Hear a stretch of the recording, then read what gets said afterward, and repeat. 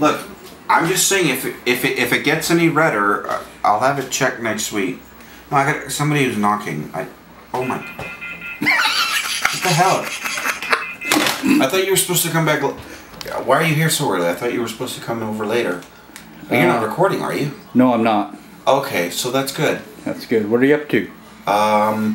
Well, you. Remember, you said we were going to. You're eating a chocolate bar. Well, no, that's just for later. That's my emergency stash. Yes. So, we were going to talk about gaming and games. So I just thought I was setting up these things. I was having a conversation with an associate about something. So yeah, this is risk, as you all know, and it sort of leads us into. You know, recently I was playing a game with people and it gets quite personal. So, you know, people start playing Monopoly and they start making deals, and one person makes a deal with the other person says, that's an unfair deal. And they're like, you're pissing me off. Oh, whatever, Mom. Don't get all personal about it. It's just a game. It's not real. It's like, you're immoral. So Monopoly, I guarantee you, is such a strong feeling game. And that's the way wars get started. So, for example, I had a friend that was sort of that situation I sort of just mentioned there. They were playing Monopoly at a Christmas dinner. There was a mother, a daughter, and a grandmother. The mother was just sharking everyone at Monopoly. Were the cops called? No, it can't be that bad. Settle down, donkey.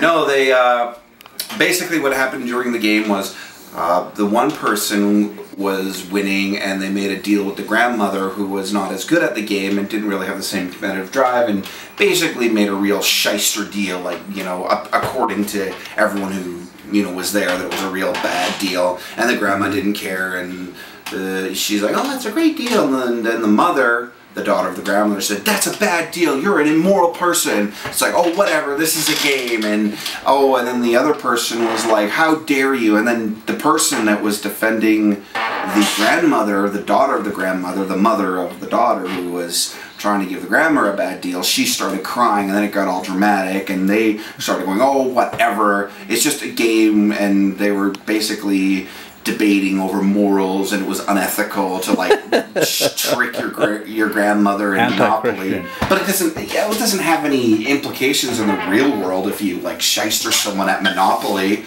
I guess the person was worried about one person exploiting the other person and it hurting that person's feelings. But there's no real world consequences for hurting someone. It's just like real life. You strike when the striking's good. Yeah, exactly. No harm, no foul. Yeah, so that's the thing about games. It's competitive. People get very competitive in games. I think that the point of games, I mean, when it gets too competitive, I'm not a big fan of it. I like the games that engage you, like interactive. I just played a new game called Apples for Apples. That was a fun game. You pick a topic, and then you put down a card that matches what you think of that topic. For example, you put down rude, and in your hand you'll have cards that say Charlie Sheen, ducks, dogs, and each of you put down the best closest answer. So now I have to figure out, okay, what does the cameraman, Indian Fabio here, think rude would be? So I would think, well, Gino is my first so spot. If I had a card that said Gino, I would be like,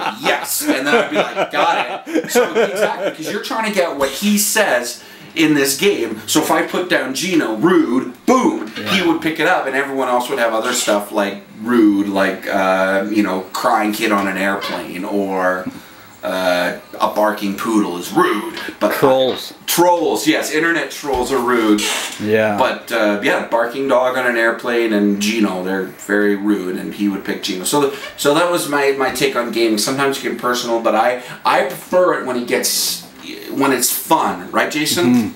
What's the most... I mean, Indian Fabio? What's the most hilarious story you heard about someone playing a game, or you've seen, or a second-hand account you heard of one?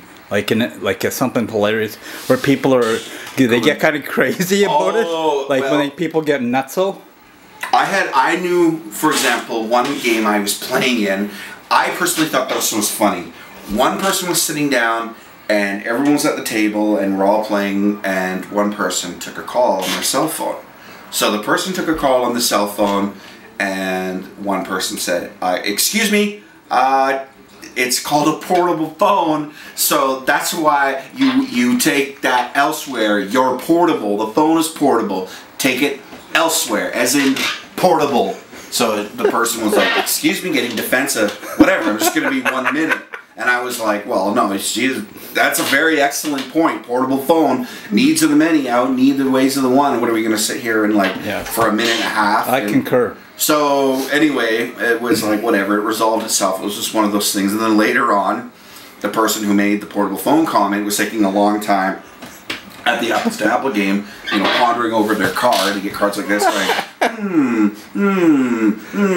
then the person that made the cell phone call goes, okay, you can take this decision elsewhere. You're a portable human being. Take yourself somewhere else. You're portable. We got a good laugh out of that. I felt it was coming somewhere along the line, and it did come, and I found that very satisfying. And that's kind of, I guess, the whole point of games, once you bring out the dynamic and you have a bit of fun, and as long as you don't take it too personally, because sometimes we're all people. It brings out competitive, or it brings out hurt feelings. Yeah. So I think I've ranted long enough about that. But thank you for coming in. Oh yeah, no. Is that story true?